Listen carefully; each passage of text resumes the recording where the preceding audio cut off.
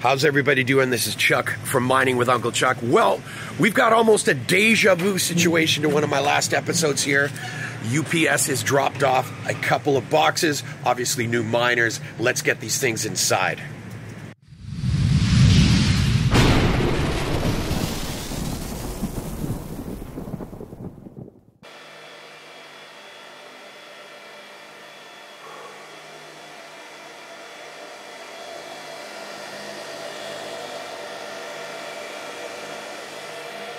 So yes, as all of you saw, we received another couple boxes from our trusty UPS guy.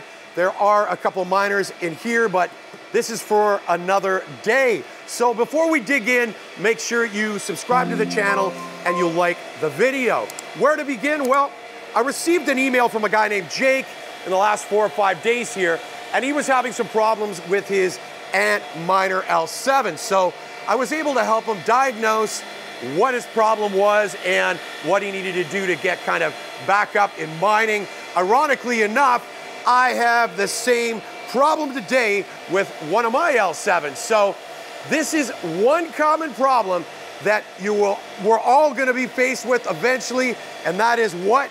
These fans eventually fail. How long do they last, Chuck? Well, as little as a year and as maximum as a year and a half, what we've seen so far.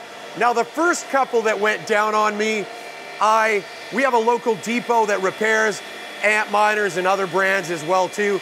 I just dropped them off because I didn't know exactly what the problem was, fixed them, brought them back, but then I realized that both of the miners were the fans, and I figured out how to diagnose and fix them myself, which is actually really easy to do. So we're gonna bounce back and forth between the dashboard and our miner, and I'm gonna show you how to get this thing, or your miner, up and back and mining. Okay, so we're logged into the dashboard of my Antminer L7. This thing's been powered up for at least 10 minutes, and as you can see, no information populated in the dashboard at all, although it says online. And trust me, we can restart this thing, and this is where we're gonna end up. Now, the first couple times this happened to us, and again, I didn't have any history of any prior ASICs fans going on them. I didn't know specifically what to look for, so I reflashed the firmware. That did nothing. I had a spare control board. I swapped it out, and that did nothing. So I brought them in. Again, I had no history what to look for, and they came back the same thing. Fans were gone both times. So the next time it happened, I said, you know what? That's gotta be what it is. We'll head back to the miner, and we'll kind of show you how to diagnose which fan it is and how to get it back up, connected in mining. Okay, so what I did is I unplugged the Antminer L7, replugged it back in, and as you can see, we've got connection. We've got our Ethernet cable in here, and obviously activity at the control board, which we know, we already logged into the dashboard of the miner.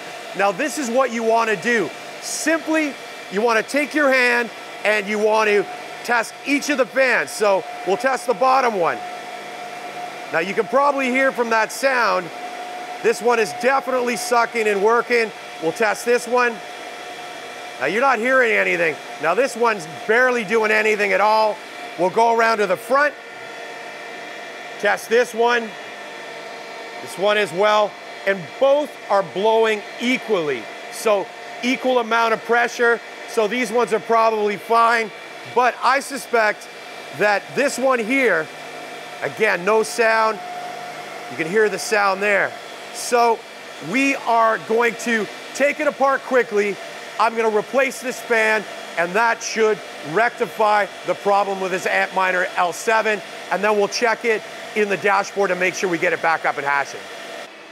Okay, so this is our bad fan here. In order to get it out, obviously, you just need to remove these 4 screws here, and you're gonna have to take the top cover off of here, and you will also have to take the top cover off of the power supply. So I'm just gonna go through this real quick.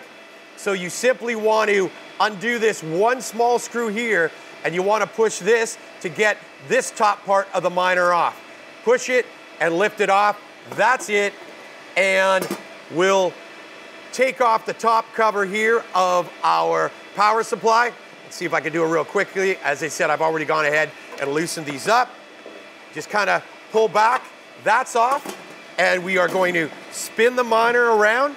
Now, usually you'll see there's some electrician's tape that's right here. You just have to peel that off, and quickly, again, I've already gone ahead and pretty much removed these screws. So we want to pull these screws the heck out of here, which our fan is now free. You want to follow the connections from the fan to the control board, which I've already gone ahead and done. But you can see here, this is the spot that the fan in question was connected to. So once you've done that, then you need to pretty much do the same thing. Get out your new fan, which I have here. Now, where did I get this from? I actually purchased a number of them from Bitmain Direct. The price wasn't too bad. I think they were like, I don't know, 12 bucks or something like that. I think we got 10 or 12 of them. Shipping was fairly cheap. And we're just gonna do pretty much exactly the same thing, and we're gonna put it all back together again. We'll just kind of fast forward here. Okay, one thing I forgot to mention before I go ahead and put this fan on is obviously this is the intake side of the miner. This is the exhaust, so you want to put the fan on in the corresponding direction. So this one, the sticker is on the inside, matching up. If we look at the other end of the miner here, on the exhaust side, you can see the sticker. So if you put this thing on the wrong way, you're gonna have a fan that's trying to blow when it should be sucking. We've got the fan back in, she's all snugged down. I'm simply gonna take these wires and I'm going to wrap them around like so to keep it neat and tidy. And you can go ahead and put some electrician's tape around this as well yourself.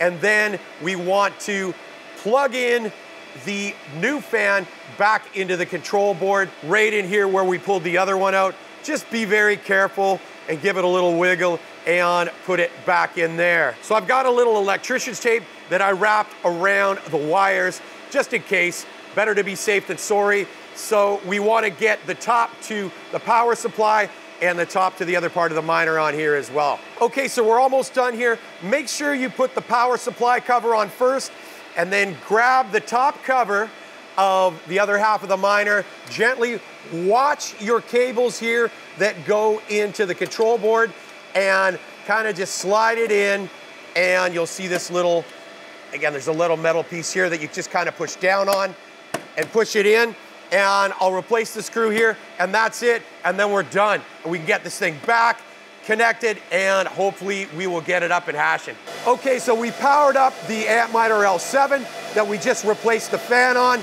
and look at what we've got. We've got connection. We will confirm this in the dashboard of the miner, but let's just quickly test the fans again. Obviously, this is the one that was fine. You can hear it. This is the one we replaced. So this one is sucking. So this was definitely our problem. Let's head back to the dashboard of the miner. So we're back in the dashboard of the Antminer L7. We've got hash rate, accepted shares. We've got activity from all of our fans. So we're up and mining. So I really hope that this video helps some of you guys out that might be in the same position. And it doesn't matter which Bitmain Antminer it is, at least the current models. The way that I tested the fans in this video is the same way I've done it on S19s as well. We have D9s and K7s, the same process. Anyway, make sure you subscribe to the channel, like the video, and I'll be back with you real soon. Peace out.